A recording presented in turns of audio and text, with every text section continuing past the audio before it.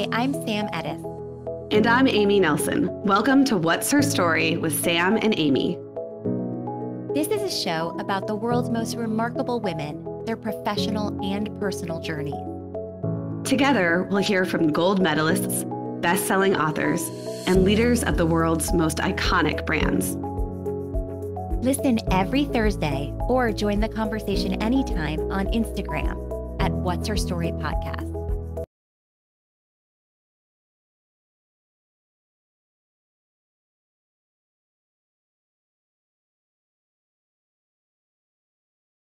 Liz Lange is the founder of Liz Lange Maternity. She's widely credited with putting fashion maternity wear on the map. She is now the creative director and CEO of the fashion brand Figue. Since 2002, Target has carried Liz Lange for Target, the retailer's sole offering in maternity apparel. She's also the star of the popular SONY podcast, The Just Enough Family.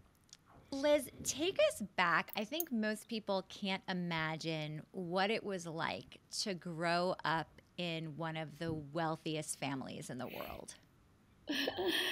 When you put it that way, it sounds like I'm dying. It sounds like I just have been bragging nonstop. I wanted to start by saying, spoiler alert, we lost the money. So it's not it's because I just can't have people think that I'm just sitting around yes, Sam and Amy, it's incredible to be this rich. But going back. By the way, Liz, I don't think I would have asked the question if it was still the case. I know. I just feel like it's like we interviewed Melinda Gates, which was amazing. It was actually her last interview before the divorce with Bill was announced. Oh, right. But it would be like us sitting down with Melinda and being like, so Melinda, what's it like to be a billionaire? Wow. Tell us everything. You know me, I'm not that tacky, but I think in this situation... No. You didn't ask anything wrong. This is I was very open. My podcast is an open book. I want to talk about it. I'm totally blunt. It was more that for your listeners, I just wanted to make sure that they didn't think that of me. Okay. So, it was I think that the normal, the expected thing to say is oh, money can't bring happiness and money is hard. But, there were things about it that were hard. The public aspect of it was strange and hard, but there was a lot about it, obviously, that was really fun and really great. Looking back on it, I feel like I was privy to a very wild ride that is unusual, and that I look back on kind of with fondness. It's a lot I got to do, a lot I saw, a lot I experienced that, isn't typical. Well, give our listeners a day in the life, just example of a Saturday in your childhood. So you've listened. All right. Okay. So when I was growing up, one of my favorite things to do, and this was getting into when I was a little older, in high school, would be that my parents were big consumers. And I love that about them. And AKA I'm a big shoppers. Myself. Shoppers. And I am too. And I think that's what makes the economy go round. And I encourage, I always encourage people, especially having been a retailer myself, I think that people that have the money to spend should spend it because that helps other people. Actually, in addition to charity and all sorts of other stuff.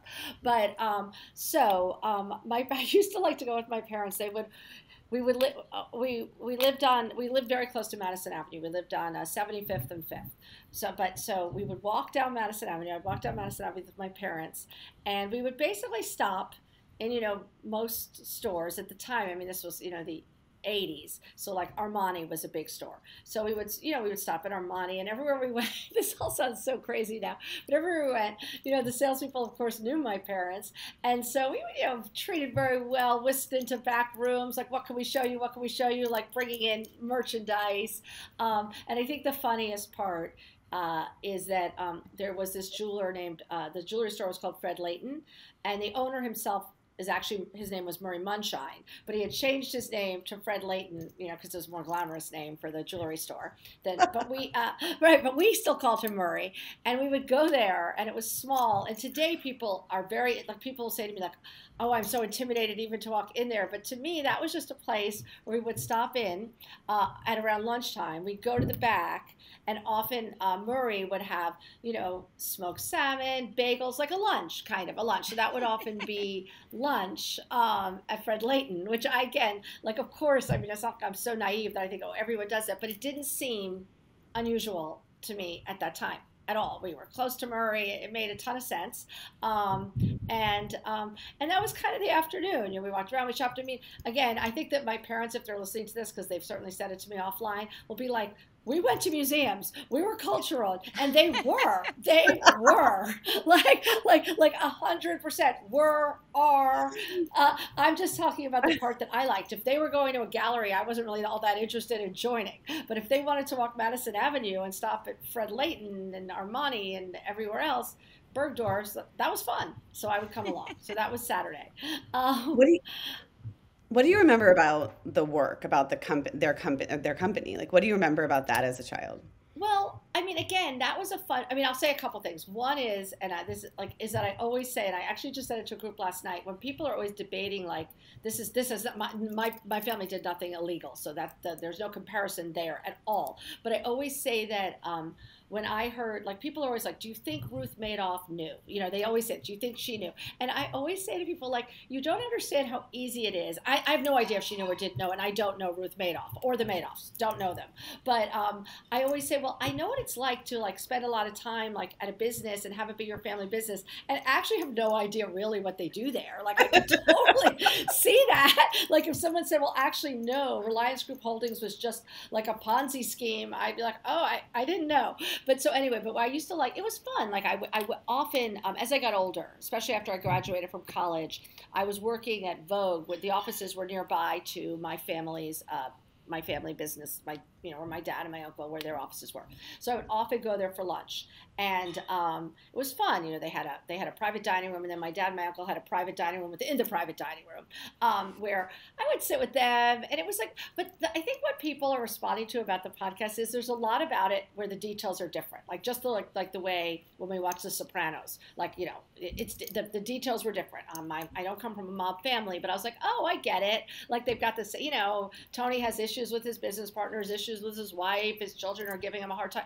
It's kind of like in my family, the same thing. I would sit with my dad and my uncle, and what would we talk about? I was in my 20s. When are you getting married? Who are you dating? Can we introduce you to this one? You know, I mean, it was like a typical Jewish, I mean, it wasn't like we were sitting around talking about, you know, money and business and power. It was really fun. It was very comforting. There was something very mooring about it. Like, when I walked into those beautiful offices, I knew that, you know, it felt, I mean, again, ironic given the ending, but it felt very protected, like that my life was very, very set, and that things, you know, to a certain degree, a huge safety net, that things just couldn't really go wrong. There was like teams of people that were helping and there and worked for the family. It felt something kind of fun about it. Mm-hmm. And then Jonathan Adler, who is one of your dearest friends, the designer Jonathan Adler, had said, you know, Liz Steinberg was the last person you would ever expect to have a full-time job. And basically it was like PS, let alone an empire, right? So how did you end up becoming this pioneer in the fashion maternity wear category? You know, even he's right. Of course, I would say that I thought to myself that I was going to work like everyone else I knew, and then possibly get married. Hopefully, I was hoping to get married, have children. This is so much has changed even since I graduated from college in 1988 to today. So, you know, again, just understand this for what the time period it was. It wasn't 100% a sure thing that I thought I was going to work my whole life. I thought, you know, I might just raise my children and, you know, I don't know what else I would do. I hadn't really thought it out. But lo and behold, I ended up like so many entrepreneurs, and I only know this looking back, that after, you know, working at Vogue and then working with this struggling young designer, getting this idea to start a line of maternity clothing that looked more like regular maternity clothing, I had that thing that happens to entrepreneurs. Like, I couldn't stop thinking about the idea of making maternity clothing. It was crazy. I hadn't even had children yet myself, although I was newly married, and, you know, getting pregnant was on my mind. But I felt like I was up at night thinking about it. I was obsessed with it, and I felt that if I didn't start this, like I wouldn't be able to forgive myself if somebody else did for some reason. So even then, I started it without a business plan, without an idea that this is, I mean, maybe I'm saying too much, but today everyone's an entrepreneur. I mean, we're all entrepreneurs, right? Everybody sees white space. Everyone's disrupting something. Everyone's everything. I mean, again, I don't want to offend either of you, but everyone's women power and what's it like to be a woman, and it's so hard. None of this crossed my mind. It wasn't, well, I'm a woman, so I can't do this. It wasn't that I saw white space. No, I had this little idea. I thought I would do it for a little while, see what happened. I didn't expect big things to happen. Lo and behold, it took off beyond my wildest expectations. And it's not crazy. I mean, as funny as it is, I mean, obviously I started to do something that was resonating, that was bringing me an enormous amount of, I don't know, satisfaction. I mean, it was all of a sudden like I had started something that was big, and I loved it. And I've been and I became obsessed, and I worked around the clock, and I've never really stopped loving that. Like it just bit me. You mentioned, the time, right? That you were starting your business, you were young, you were newly married. It was a time when not all women worked and not all women were starting businesses, and maybe it wasn't something you expected. What did your husband at the time think of it as it took off? He was great about it. He was completely supportive. He was, surprised, proud. I think everybody was surprised, including myself. I mean, I didn't think I had the next big idea. Like that's another part about today's entrepreneurs. Everyone thinks they've got the next big idea, and some of them do, and that's fantastic. But that would never have crossed my mind. I just thought it was something I wanted to do. I think, he was very supportive. Like there was what was the first step you took to start the business? Because I think even a lot of our listeners would say, well, okay, that's great that you just decided to start it, but what does that mean? You rented space, or what was the first move? All right. Well, it took a year to start from the time I thought of the idea to start it, partially because I was so paralyzed with fear about starting it. And also, again, different times. So today, I think the first step is you write up a business plan, you go out and raise millions of dollars. No. I told my father that I wanted to do this, and he said, I will help you a little bit at the beginning, but it has to make money pretty, because also my dad was a businessman. So he was like, so it has to make money pretty quickly. Because if it doesn't make money quickly, it's just a hobby, and I'm not funding your hobby. So I had no delusions that I was just going to be like, money was going to be thrown at me. So I just want your listeners to know, despite my background, like I wasn't doing this with like the backing of my family. Right. I was doing it with, at the end, I think I've said this, I think my dad in the end did ultimately give me about, over time, paying different bills, $25,000, which wasn't nothing at all, and much more than many have, but kind of nothing. Yeah. So the first thing I did was I pounded the pavement, no internet, found a factory. There was no internet back there. Found a factory that was willing to make sort of one-off samples for me. I mean, this is pretty granular. Again, so I didn't have to invest in a lot of inventory. Found a mill in Italy. I knew some of this from working with a young designer that I've been working with prior, so I knew how to find factories, and I knew how to find fabric mills. Again, the world has changed. So I contacted this fabric mill. I ordered some fabric. I sent it to this factory. I noticed that across the street from me, I lived on 61st Street between Park and Madison in a little small one-bedroom apartment. And across the street from me was a tiny building, and it had a for sale, like a for rent sign. And I found an office in there. Did not face the street. Had nothing to do with normal retail. Little office in the back on like the third floor. I rented that space. It was extraordinarily inexpensive. Right now, I can't think of the rent, but it could have been like $1,500 a month. I mean, small space. I bought a little rack. I had some samples made, like one of each of my designs. And I thought that I would just start at a telephone and a fax machine. And I thought I'll start seeing customers by appointment only. And the only way I could find customers was my friends who happened to be pregnant. But I had this theory, having been recently married, and I knew what that was like, where you're like networking like crazy. You're asking everybody everything, like, oh, who was your band? Who did your flowers? You're reading. You're just hyper-focused. And again, things may have changed since then, but this is the way it felt in 1997. So I thought women would be great networkers, and I thought my friends would tell other friends. What started to happen was I got some press. I did not have a PR agency, but I started to get some press, and then I started to get celebrities, and then things just started to snowball in a way that was it was almost inexplicable. But I mean, I could take you through it, but it was unusual. So I think it's really, I love the question about like how the tangible steps you first took to start a business. I have another question that kind of follows on to this. So you built this juggernaut, which was, I'm sure, 24 hours a day for years. During the years you're building this, a lot of really hard things happened to you. Yes. You know, you had cancer, your family business went bankrupt, you got divorced, right? Like, Yeah. how did you find a way to keep running and growing this business while these things were happening? Yeah, I mean, I think again, it's all in hindsight. I think part of this of my personality that made me a good entrepreneur also made me able to handle all these things. What I mean by that is, and I maybe it's almost possibly too much, but I'm bizarrely optimistic, which I think you kind of need to be an entrepreneur. So I'm bizarrely optimistic. Like, I always think everything will work out. It's very, very hard to bring me down, almost impossible. And So, and I'm able to compartmentalize, like to a really bizarre degree.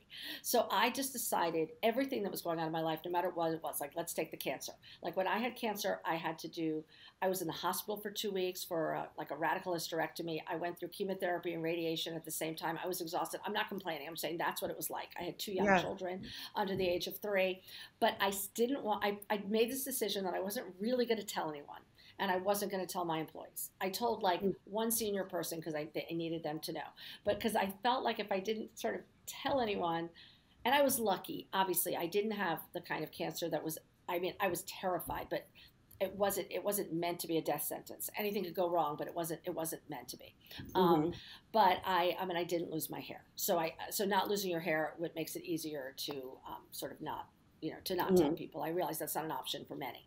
So I semi-worked through it. I didn't tell people. I felt that it kept me going to not have to be talking about it to my friends and at the office, that I had something. And that's the weird part of me. I felt kind of lucky that I had this major distraction in my business. Like, the business couldn't stop. Like, one of the things I've talked about is that at the same time that I had cancer, I was sort of trying to talk to Target about signing a licensing deal. But of course, I didn't want Target to know that I had cancer, because I thought, it was very exaggerated in my mind as well. Like, that was part of what was awful about it. But I thought, well, if they knew that, they would never want to do a deal with me, that everyone's going to think I'm dying. And to be fair, the company had your name on it. So it was so intertwined with you personally. Yes, it would have been. It wouldn't have been good for the brand for people to think that. I was probably right, exactly. But I remember that I kept putting off. I had to go to Minneapolis in order to talk face to face with Target about the idea for this licensing deal, but I couldn't go because I had to have radiation every day. So I literally couldn't leave New York City. But I couldn't tell them that. So I just remember that I kept putting it off. And then finally I had like a 2-day break in the radiation. For some reason, they were changing the protocol, and I went overnight, and it was hard. I mean, I was always exhausted because of it. I was always exhausted. And the same thing was, I was launching my new license line for Nike, and they gave this really big party that I still look back on like, I wish I could have appreciated it more. I wish that I had been healthier at that moment.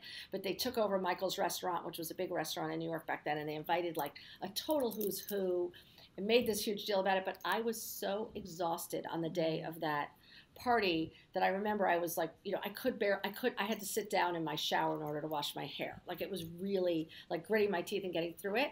But it was the fact that I had all these things going on positively, like the business, that I think really got me through everything else that you asked me about, if that makes sense. And it then does.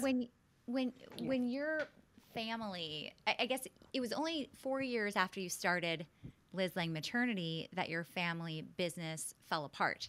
Or your birth family's business fell apart. Yes, yeah. How did that manifest itself in your life? Well, that was really, I mean, obviously it was extremely stressful. Like, people always, again, like, whenever someone's an entrepreneur, people use words like bravery. Like, it was so brave of you to like leave your job and start this business. And I was like, it wasn't. First of all, I was, 29 years old, so I didn't know about bravery. You're just not, you're not that scared. I wasn't going to start if the business didn't work out. I had my family was very rich. My husband was was success. We were young, but he was starting out and was somewhat successful. I wasn't risking a lot. All of a sudden, my family loses its money, and like, our life depends on my business. Like, that had never been part of the deal. I mean, I was treating it that way already, thankfully. Like, I wasn't in it halfway for you. I mean, by that point, I already had the Target deal and the Nike deal and my Liz Lange stores. So no, but it became like, I don't know that I would have sold the business. I sold the business in 2007. I don't know that I would have, other than I felt a responsibility to monetize the success of Liz Lange Maternity for my family, for my new family, not for my parents. And I don't think I would have. I would have been able to, and that's something that I am sad about. I mean, I'm over it today, but you know, it was being Liz Lange of Liz Lange Maternity was very much a part of my identity. It was everything, and that was hard. And that was one thing that I definitely wouldn't have happened. I knew you back then, and I remember it being very difficult for you to sort of overnight go from having this identity to suddenly having sold it and thinking, what's next? What got you to what's next? Well, I was 40 years old, which is young now, looking back, quite young. But I knew that I wasn't like retiring. And it kind of just fell into place. I was lucky in that I knew this woman named Mindy Grossman. I knew Mindy because she had run women. We've had her on the show. Oh, wow. So you know we Mindy. both She's love great. Mindy. Yeah. She's wonderful. She's the best. But I knew Mindy in a very different role. I knew Mindy when she ran women's apparel for Nike back in 1999. And she was the one that had approached me and asked me if I would do a Liz Lange for Swoosh maternity athletic apparel line. At that point, just like, I mean, you guys, I had no idea who Mindy wasn't Mindy yet, really. And I mean, she had a job at Nike and lived in Beaverton. Yeah, Beaverton. Mm-hmm. So I met her through that deal. We ended up doing that deal. I got to know her. And when I sold Liz Lange Maternity, and I really couldn't do maternity clothing anymore, like that part was, I had sold the rights to do that.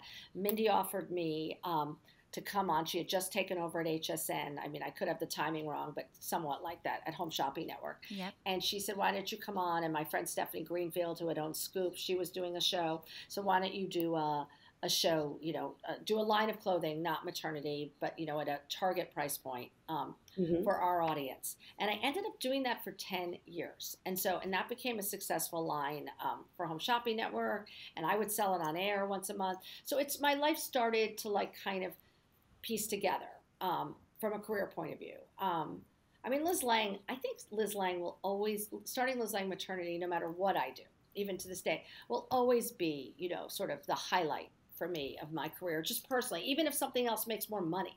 It just the satisfaction in that, and the way that I feel like that, again, I don't want to brag, there's so much that I failed at, but I feel like the impact that had to this day on the way that women dress when they're pregnant, but, you know, no matter what they're wearing, is very gratifying to me. It's like it's hard for me to replicate that. So, but that's sort of how it happened. And then from HSN, and then when Mindy left HSN and they were merging with QVC, I really didn't want to be doing that anymore. It had been 10 years. It's exhausting. I loved it, but it's exhausting. And then I started investing in brands because I knew I couldn't quite, I mean, again, I think it's about just, for me always, it's just about trying different things and seeing what feels right. So I started investing in brands thinking, I want to be close to entrepreneurs. I know I like that. I know I found a passion for that. And I did like it. I still do it. I like investing in brands, but it didn't quite feel like enough. They weren't my brand. And I was just, right, you know, some annoying person that was like, you know, possibly giving advice that perhaps an entrepreneur doesn't even want. Like, I mean, I get it. I've been there. So, so I know, you know, so I know what that's like. And so then, I mean, fast forward to today, during COVID, which was crazy, in like the fall of 2020, I got word that a brand that I was a huge fan of, like no connection to other than I wore the brand a lot, was a huge fan, this women's clothing line called Figue that I had been following since its inception. Again, not as an investor, not as anything, just I heard that Stephanie von Watsdorf, who was the founder, a woman I knew tangentially, was kind of just done, was ready to just kind of like, you know, let it go. And so I was like, I think it felt almost like meant to be. I was like, I'm looking to do something. I don't want to start something again. I know what that takes. I'm too old. I wanted sort of an in-place team, a brand that had already done some of the hard work of becoming a brand, but that I could grow from there. And lo and behold, Figue. And it ended up going to auction. I ended up acquiring it and relaunching it. And it's been a year, and we're still, you know, we're in sort of the launching phase, but it's been fabulous. And that's what I'm doing today. I just bought my first Figue product. Oh, you did? Thank you. I bought a sweater. Oh, nice. Yeah. Nice. Interesting. They're really beautiful. Thank you. Thank you, guys. So tell us about what was going on personally. I know you had a very complicated marriage and all of Yeah. the things that have unfolded since. Will you share with us a little bit about the roller coaster that was your personal life? Yeah, sure. So I'm not sure which part. So you know, I had this kind of crazy situation where I married somebody that was absolutely unbelievable on paper and probably to a certain degree in real life as well. He was, and I'm not just saying this, like you could look at this picture. He was very, very handsome, you know, a cross between, let's say, I don't know, he looked a lot like Harry Hamlin. He looked a bit like, uh, uh, well, whatever, it doesn't matter. He was very handsome. He was very, very smart. He had gone to Yale and Yale Law School. I mean, he got to Stanford and Yale Law School. He was very, very, very, very smart and very funny and very, you know, all good things. And, but during the course of our marriage, I think, you know, it's hard even to explain, but I think for him, all his early success, which was, you know, off the charts, wasn't happening for him as quickly in his career as he would have expected. And I think he started to suffer from, now looking back on it, you know, bordering on a mental breakdown. But I was very busy trying to run my business, these two young children. You know, my family was in there. There was a lot going on. It started to become extremely complicated between us. You know, he was very increasingly shut down, never wanted to do anything, never wanted to go anywhere, barely left the bedroom. And I felt like this huge pressure at that time to like keep up this facade of, you know, I am Liz Lange from Liz Lange Maternity. I have this perfect family. I mean, for whatever reason, I mean, maybe as women we do this, but it just felt very important to me that things look okay on the outside. And that was, you know, exhausting would be one word for it. It was very hard. Ultimately, I think this is what you're asking, right? So ultimately, I just felt, you know, ultimately I left him. That was hard too. I took the children and I moved out, was a strange and hard thing to do. But you know, we divorced. I remarried somebody that, you know, was fabulous, and we have a very nice, you know, today a very nice life, and he's really a father to my children. I mean, sadly, my ex-husband ended up dying post our divorce. I'm not a widow, but complicated would be an understatement. You know, I try. I'm. And nothing's off the table, and as you know, I talked about it on the podcast. But I try not to like get into like tons and tons of details for the sake of my children. Of course. So that's why I don't mean to like gloss over it, but I'm not. It's not. It's like the one topic where I just try to like. But it was hard, and he clearly suffered from, you know, as so many do, from mental health issues that were unclear to me until I was pretty far in, you know, with two children, and it was hard. How old were your kids when you left? 9 and 11. And where did you go when you left? You know, it was like, again, almost like my business. Like again, it was 2009. I think I like, you know, might have looked in the paper. I found this like rental. We were living on, at the time we had sold our apartment. It was part of another one of his like strange, crazy things that he made us sell our beautiful family apartment, not for money reasons. Like, honestly, like there was no reason to do it. He just decided that we had to. And so we sold it, and we were living on 71st and 3rd. And I discovered this rental on 72nd Street, kind of nearby.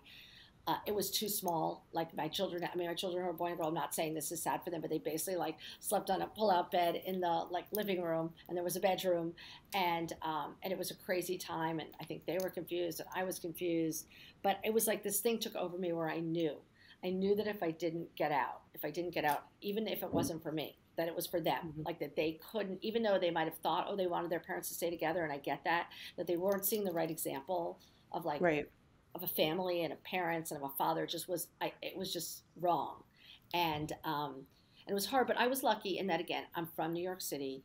I have such a huge support system. So I don't mean to sound like it wasn't like I was all alone. I mean, you know, my parents, my cousins, my sister, who I'm so close to, as Sam knows, a lot of close friends. It wasn't, I mean, it was hard, but it wasn't, I mean, there are a lot of women who do a lot things that are just a lot harder. How did you meet your husband? That's a funny story. So I call it a double blind date. And I always say to women, even in today's world, and I guess today's world doesn't, well, it sort of applies.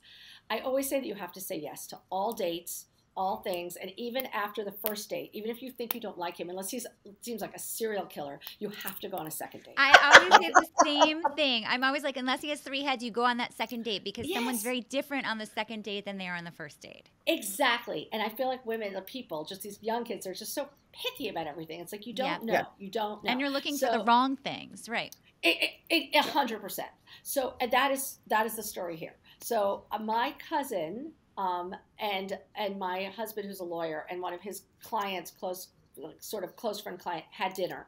And so neither of them knew both of us. They each only knew one of us. That's what makes it double blind, which was kind of, So my cousin said, I'm looking for somebody for my cousin. His client said, I'm looking for someone for my lawyer. Anyway, we ended up going on a blind date. I am not even remotely interested. I mean, if he were here, he would say, not remotely. He said afterwards that his client said, how did it go? And he said, well, she's no romantic interest in me, but I definitely have her business. And that is correct. My husband is a lawyer who doesn't like me talking about it, but a very, very top law firm.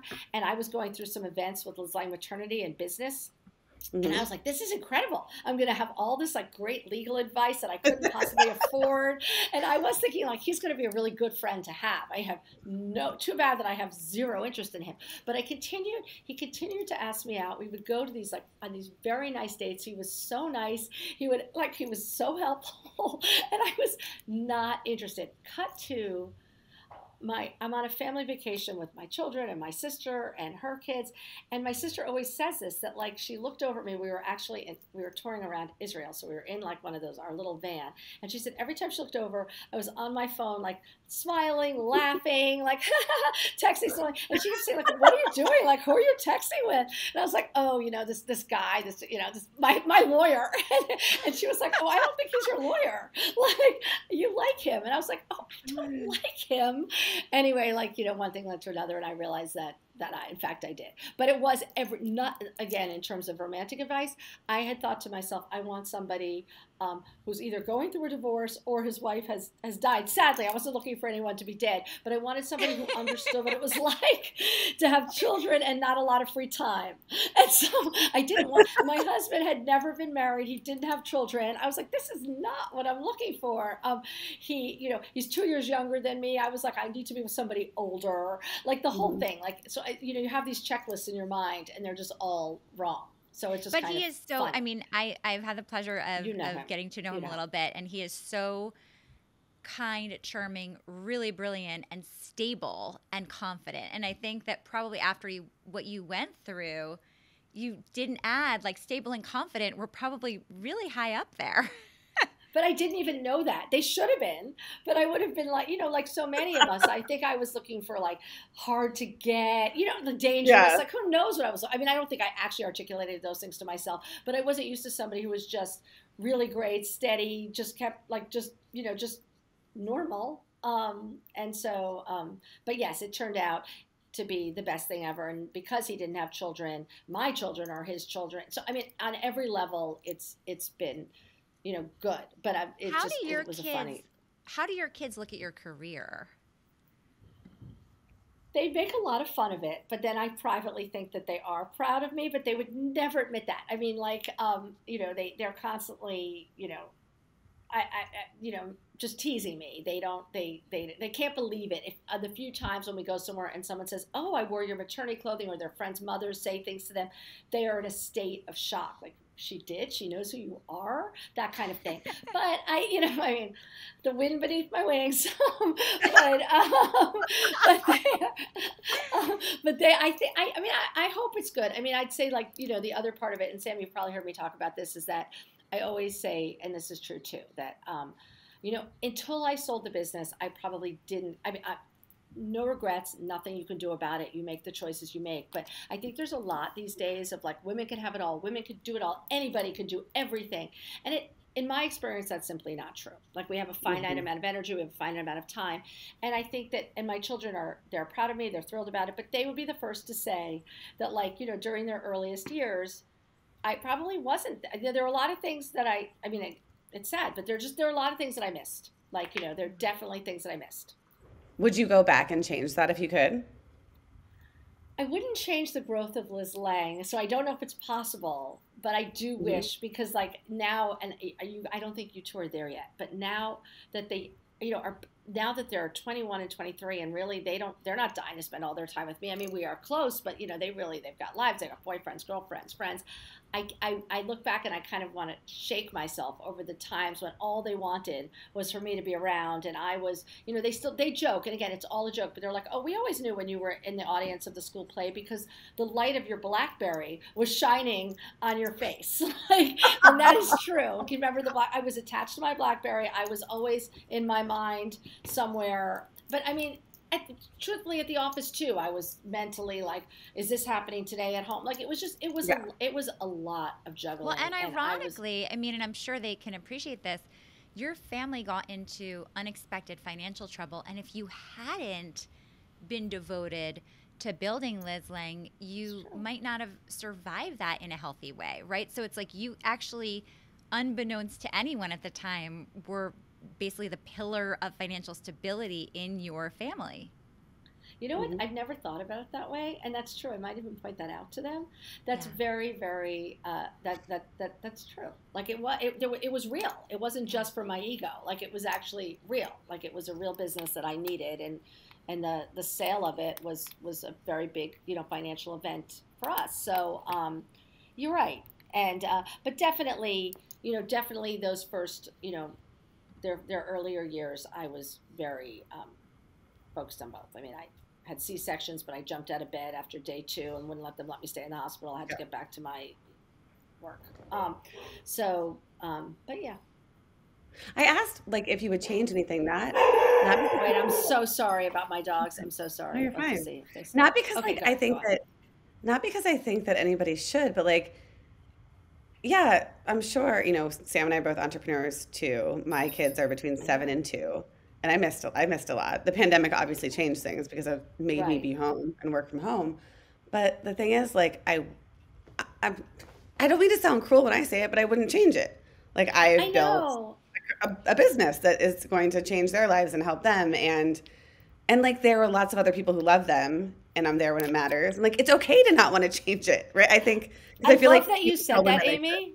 That's I have to be. I guess then yes. If I'm totally honest, yes. But I didn't know if you two feel this way. I guess if I'm going to be totally honest, there's so much talk also about this idea of women, and it's not that I'm not against it. I'm not against it, but the flexible work, the sometimes you work, sometimes you don't work, blah blah blah. The problem is that doesn't actually work. It's more intense than that. I mean, sometimes that you can't build a major business part-time.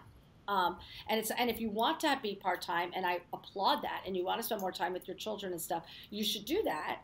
But there are trade-offs. It's the trade-off of building the big business is you miss some things with your kids. Well, and most people, by the way, most people in America cannot afford to not work full-time, right? I mean, that's the other thing. Let's be clear, that is not an option for most people.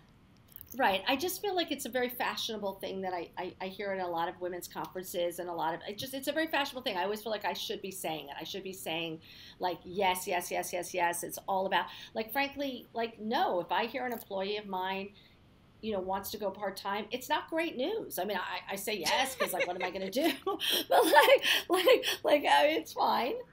But there's a level of commitment, especially if you want to be an entrepreneur, that Absolutely. it's not even 12 hours, it's 24 hours. Well, even when you're an employee, when I had my first daughter, I was a litigator still. And I had this idea that I couldn't be a full-time litigator. And certainly it was really, really hard to be a full-time litigator because it's so unpredictable. Right. As you know, being married to a lawyer, whatever type of law he practices, it's a shit show. It's a mess of a profession. It's client services. But I went to 80% because I was I'm just gonna pull myself out a little bit, so it'll be okay. You cannot be an 80% litigator. I just took a pay cut. Right. And to my firm's credit, my firm Dorsey and Whitney, to their credit, when I went and told them this isn't working, I just took a pay cut. It's my fault. They're we're gonna make it right, and they paid me the back pay for all the time I was 80%, because they're you are working full time. Because you end up, because it's just right. I think it's a personality. It's a personality type. It's a work ethic thing, also, right? Thing. It's you're right. Right. like you can't, it's impossible. Like, what do you tell yourself? How do you get yourself to 80%? As you said, like, I don't even know what that means. Like, what did that mean? I don't even, like, right. I understand in my mind, I was like, I'm not going to work on Wednesdays. I've Right. always worked on Wednesdays. Like, you couldn't tell people, like, I don't lawyer on Wednesdays. If you have a hearing, your client calls, it's Wednesday. Like, what? Like, right. Exactly. Yeah. It's hard. Right. I'm no judgments. I'm just saying it's hard. Talk to us about Grey Gardens, because you've always been not just fashionable yourself, but super interested in the history of fashion and society. And it seems like Grey Gardens was like the perfect marriage of your private passions. That's funny. Yes. I mean, I love, I do. I mean, I like fashion a lot, obviously. I think that Jackie and her sister Lee were two of the most fashionable women, in the history of That's Jackie O for people who are not familiar. Yeah. I'm sorry, Jackie O and Lee Radziwill. But really the thing with Grey Gardens, which it has an incredible history, but the cool part for me and what really attracted me to it was I grew up, under the circumstances that we discussed. And so my parents had a house basically around the corner from Grey Gardens when I was growing up. We had this state-of-the-art modern house that my parents' closest friends was this very, very, very well-known at the time modern architect named Charles Gwathmey. He built the house. It was glass and modern. But all my friends, all around East Hampton when I was growing up, the houses were these old shingle-style kind of rambling, they called them cottages, but that was, not really. And I really love them. I think they're beautiful. They remind me of old East Hampton.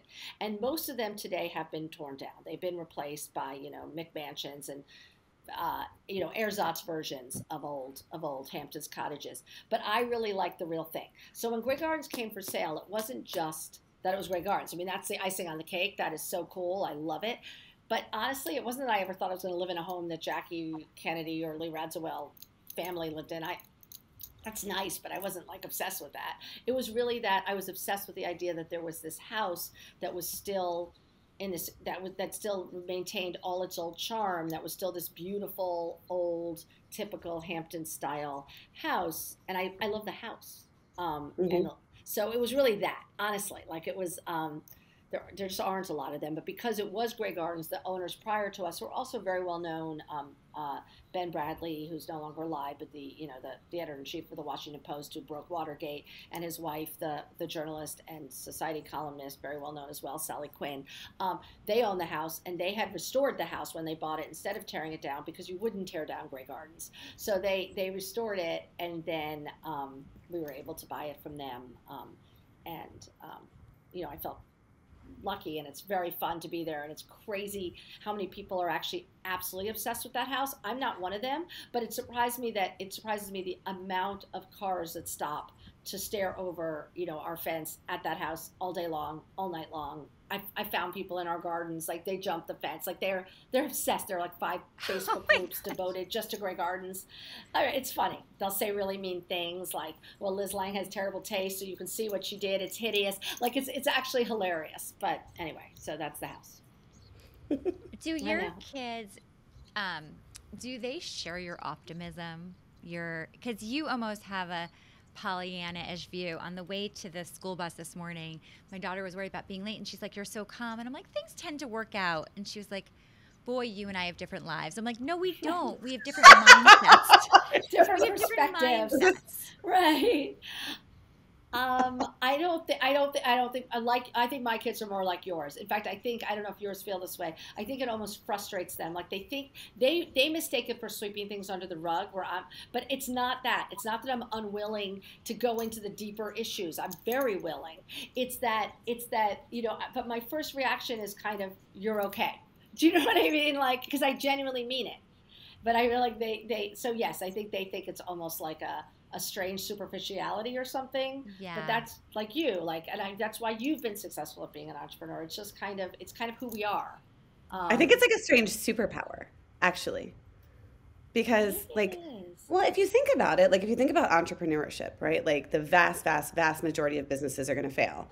You know that. If you're still willing to start one, you got to believe. Right. You almost have like, it's almost like a flaw that's a positive, but it's almost like you can't understand odds. Like you're just, right. Right. It's like, why would we be doing this? It doesn't make We're any not going sense. to Vegas together. Right. Exactly. Exactly. It's going to land on red. It's going to be an odd number. It's going to. Right. It's all going to work out for me. Right. No, I always say that I have Prozac running through my veins, like not blood. Like I don't know what it would take to get me really, really upset. Like I'm even like when you're in business, like every day people would come to me with problems. I mean, my employees like this didn't happen, that didn't happen, this needs to happen. I'd always be like, oh, that's okay. So what's the solution? No problem. What's the solution? And that's just the way I kind of look at life. I hope my kids do because I actually think it's helpful. That's awesome. Before we go to our speed round, I have one last question for you. Aim, do you have any further questions or can I ask the last one? Okay. So you once gave me this fashion advice that I lived with for years. And it was like, okay, you just have to have your kind of style. So you always wear a dress, no pantyhose, a dress and high heels, and you're done. Like super easy. You don't have to match pants and a top. It's like you're just finding one color dress, a shift dress, heels, and done. And so that became my style for work for so long. Then, COVID hit, the world has changed, everyone's wearing sneakers everywhere. What is Liz Lange dressing like today? And can you give me the advice on how I should be dressing today in an efficient yet fashionable way? Okay, so some of it depends on where you live, but yes. So I basically switched from, it's so funny because you described my old style. I switched from heels and a little shift dress. I almost never wear that. The reason this is not a shameless plug, it's just the truth. The reason that I bought Figue was because I was living in Palm Beach during the pandemic, and it struck me while I was down here that as comfortable as my sweatsuits had been in East Hampton the year prior, that I could just throw on a caftan every morning. People would stop me on the street and say, and a pair of slides or a pair of flip-flops, but with my caftan. And people would say to me, you look fabulous. Oh my gosh, like what did you do? And I'm like, oh no, I did nothing. I'm basically in my nightgown. That's how comfortable I am. So to me right now, I've replaced the shift dress with a caftan. I mean, maybe I've just entered my caftan years. I mean, I am 55, but I wear a caftan almost every single day. I'm not wearing one on this podcast because I feel like it's very unflattering to be in something like really billowy when you're on a screen. But I basically wear a caftan, and when I'm not wearing a caftan, I'm kind of wearing an upscale. If I'm somewhere cold, I'm probably wearing an upscale version, a polished, not upscale, a polished version of a sweatsuit, like a matching set that I like. Like maybe it's maybe it's made of velour, maybe it's made of cashmere, but like a matching set and flats. I don't really wear heels anymore. So, wow. But those are my two uniforms. I wish you'd sent me that memo because I've been confused ever since. I should have told you that I switched. I know. I switched during COVID. We all had to pivot. I know. And now I can't. I literally have a closet full of caftans. That's all I wear. Even when I go out, like even if I have to go to something dressy, I just put on like jewelry. By the way, you are very naturally slender and tall. So like you're never going to look like shapeless in a caftan. Can most women pull off a caftan? Yeah, they just need to like. Depends on the length. They could belt it. I have a lot of rope belts that I've belt with mine. Yes, definitely. Okay. Definitely. I think everyone can. I don't feel so thin. In fact, I think a caftan hides a million sins. Not the weight is sins. It's just a figure of speech. So yes, all right. To me, it's all. It's all about a caftan. Yeah, let's do the speed round. Okay. What book are you reading? Oh my God, I can't remember the name of the book. I just read Who is Maud Dixon? I loved it. Who is Maud Dixon? Oh, it's a mystery that twists. It's fiction. It's a mystery, and it's a page turner that's also very well written. Who is Maud Dixon? I can't recommend it strongly enough. Okay, I'm going to read that next. What is your morning routine? I get up very early, around 6 a.m. I have 2 cups of coffee, and then because I'm in Palm Beach, I throw on my headphones and I walk. I live on the lake trail, and I walk that trail back and forth. I do about a 5-mile walk. I make a lot of my morning phone calls while I'm on that walk. I listen to music. I relax. Sometimes listen to podcasts, just news of the day, and that's kind of my morning. And then I get home, and it's about 10 a.m. or sometimes it's 9:30, and I'm ready to kind of shower and start my day. That makes sense. Yeah. Who leaves you starstruck? Oh no, I'm not. I don't get stars. I've got to be honest. I don't get starstruck because I dealt with so many celebrities when I was dressing them and I'll just say this: many of them are lovely, most of them are, but don't meet your heroes. That's my advice. So I've had too many up close and personal encounters. Not because, yeah, I'll leave it at that. I don't. I'll What's your think if I can. favorite thing about yourself? I think it is my optimism. I think that helps a lot. That's my favorite thing, and I have a lot of energy. Like I'm just naturally very, very high energy, which I like. I don't get tired easily. So Lou Burns has been listening to our entire conversation, and he comes in at the end of each episode with the male perspective, and usually a doozy of a question, not to Oh not to put you no. under pressure, Lou. Okay. Hi, Liz. Hi, How Lou. are you today? I'm good. How are you? Uh, I'm doing okay. Sorry if you hear some other background noise. I'm in a place where I can't find a quiet place. But there was a time where you were talking about your husband, and you completely lit up, and it was so amazing that it made me smile. And I was trying to find out what can I ask you, and I wanted to ask you about him, but I don't want to get too much into him. But there is something I do want to know. Is there something else in your life, like an activity or a person or a place that you want to do or that you do that brings you that same type of joy? That's a good question. I have to say, like, this is so surprising to me. I am a New Yorker through and through. I was born on the Upper East Side. I spent other than my 4 years in Providence, Rhode Island, when I went to Brown for college, I have always lived in New York, not just in New York, but actually on the Upper East Side, right? I've always lived there. And if you would ask me, I'd say I could never leave New York City. It's who I am. It's almost like I am New York City. And during COVID, because we were all forced to do things that, we didn't expect, kicking and screaming, I was in East Hampton thinking like, this is for 1 week, maybe 2 weeks, like so many of us. And then slowly something took hold of me, and I think I started to change, and I started to walking outside and spending more time outside and listening to things and just slowing down in a way, and it changed me completely. And now I would say and now I switched from East Hampton to Palm Beach. Spending time in Palm Beach makes me so happy. Like, before COVID, my husband said to me at one point, 'cause we have a house in Palm Beach.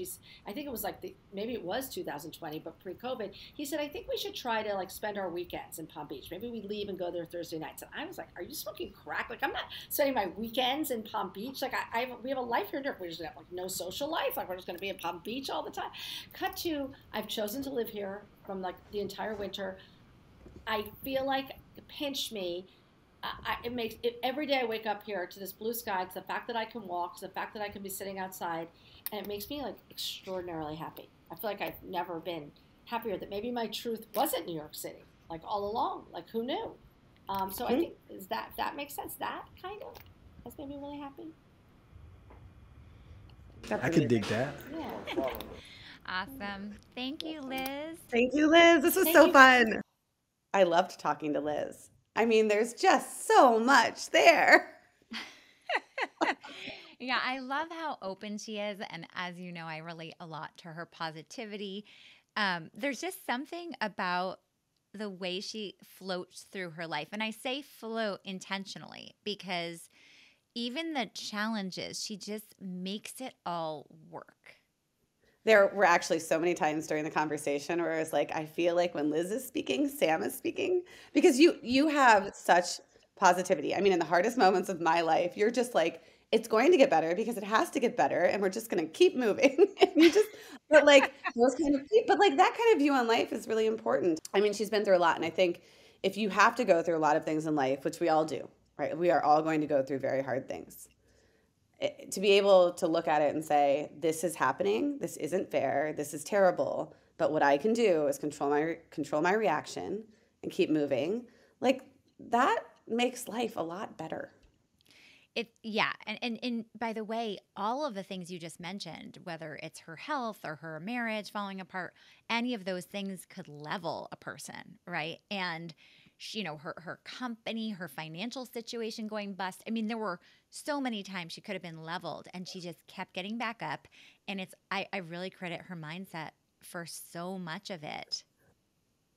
I really do. And I also think one big takeaway too, when she talked about meeting her current husband, and first date, like first meeting, there wasn't any chemistry, but always taking that second date. I think that lesson is important for friendships because we can build it. We can make new friends as adults. Sam and I made new friends as adults. Like, we need to remember we can do that. But you might not hit it off the first time, or people you're doing business with. Like, always kind of like sticking to it past that initial thing. I feel like in a culture of instant gratification, we forget that sometimes all relationships, take time, and the first impression might not be the one that defines the years to come. That's an excellent point. By the way, Amy, I will say that Liz Lange is like my personal fashion icon. Okay, so when she told me to wear like solid shift dresses and heels, like I and no pantyhose, like I literally, my entire closet is full of that, right? And then the pandemic hit, and I'm like, oh crap, nobody wears high heels anymore, and I don't need to be cold anymore when I'm speaking, so I'm gonna wear like pantsuits and stuff like that. But then when she said that she normally wears monochrome sweatsuits and ballet flats, do you know what I did the next day? I gave myself permission to buy a monochrome sweatsuit and ballet flats. And my daughters are like, oh my gosh, you're going to wear ballet flats now? How old are you? I'm like, no, it's my new look. I love it. And Ruby's like, please, Mom, please, no. And I'm like, I love it. I can see this entire conversation happening in your house. Anyway, that is amazing. Well, I think, Liz inspired me, and I think she's someone to look up to. Thanks for listening to What's Her Story with Sam and Amy. We would appreciate it if you leave a review wherever you get your podcasts. And of course, connect with us on social media at What's Her Story Podcast. What's Her Story with Sam and Amy is powered by my company, The Riveter, at theriveter.co, and Sam's company, Park Place Payments, at parkplacepayments.com. Thanks to our producer, Stacey Para, and our male perspective, Lou Burns.